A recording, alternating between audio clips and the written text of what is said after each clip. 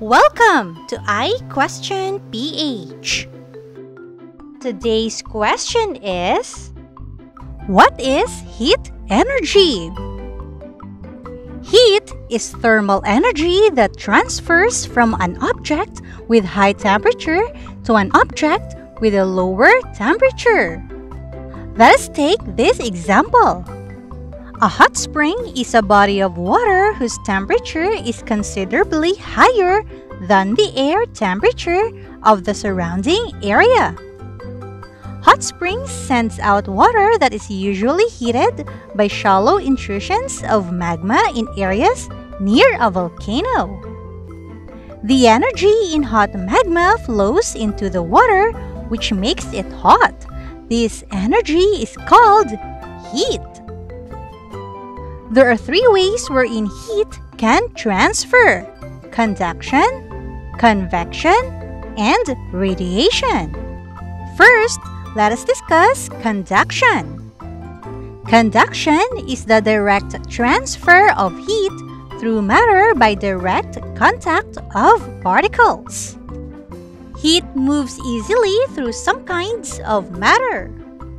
A substance or material that allows heat to transfer through it easily is called a conductor. A material that does not conduct heat well is called an insulator. Conductors and insulators have many uses. Pans, kettles, and other kind of cooking ware are made of conductors. They conduct heat so the food cooks evenly. Insulating materials are used as handles of cooking ware. The person cooking does not feel the heat coming from the metallic parts of the cooking ware. So it means when an object is heated, its particles collide with one another. These collisions cause the particles to vibrate. This happens when you drink a hot chocolate. The vibrations of the particles spread from hot chocolate to the spoon and then to your fingers. This kind of heat transfer is called conduction. The second way of heat transfer is convection. What do you think happens to the hot chocolate drink in your mug? When a fluid is heated, it expands. Fluid refers to matter that flows, such as liquids and gases. The hotter fluid rises and floats, while the cooler fluid sinks to take its place. The movement of heat through a liquid or gas caused by the rising of hot parts and sinking of cool parts is called convection.